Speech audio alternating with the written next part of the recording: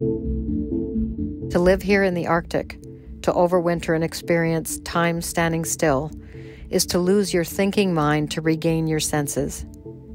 It is to live as one with the cold, dark, simple existence. Welcome to Bamsebu. This is an old trapper's hut built back in 1930 for beluga hunting, and this has been our home now. We are both experienced seasoned polar explorers and guides, and we both have decades of experience living in and working in cold climates.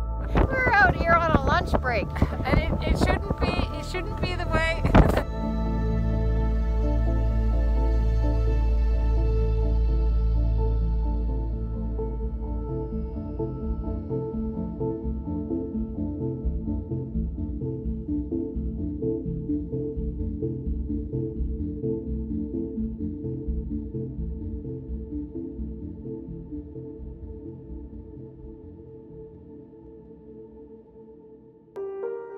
Both of us already knew a few key researchers studying the polar regions, so we just reached out to see if we could be of help. This is Base Camp Bamsebu, and this is our citizen science lab. We're collecting data for 8 international research projects up here. The goal is to engage the public and use the data collected to increase overall knowledge on a given subject.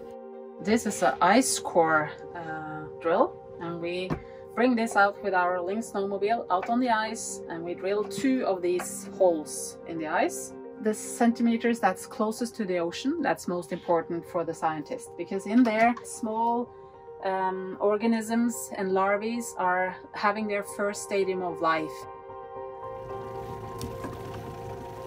Most of what we are collecting you can barely see, like microscopic algae under the sea ice.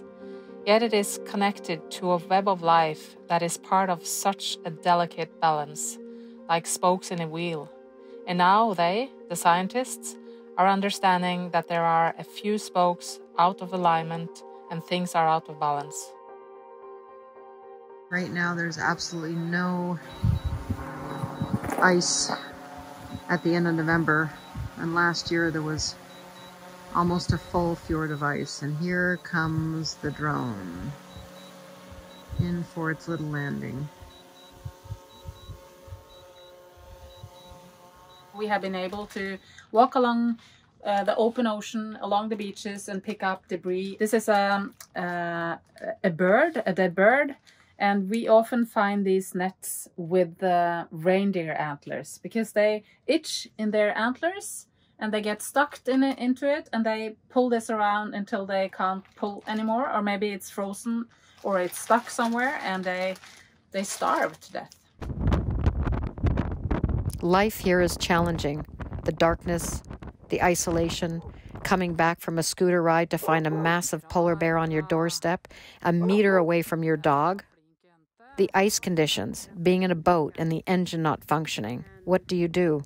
Waking up after a storm and discovering that the front door has several meters of snowdrift in front of it, and you absolutely cannot get out.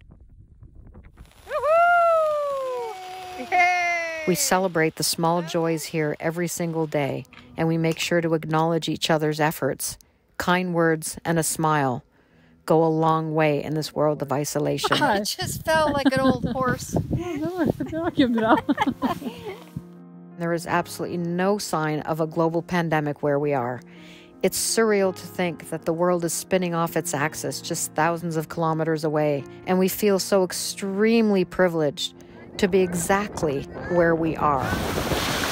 We care deeply about our planet, our natural spaces, our people, our animals, so we're working to protect what we love. Our goal has always been to take people out of climate despair and into climate optimism, which is about hope and action. Life is good here at Bamsebu. Life is as good as we make it. Absolutely. Right? Climate change does not take a break, so neither are we.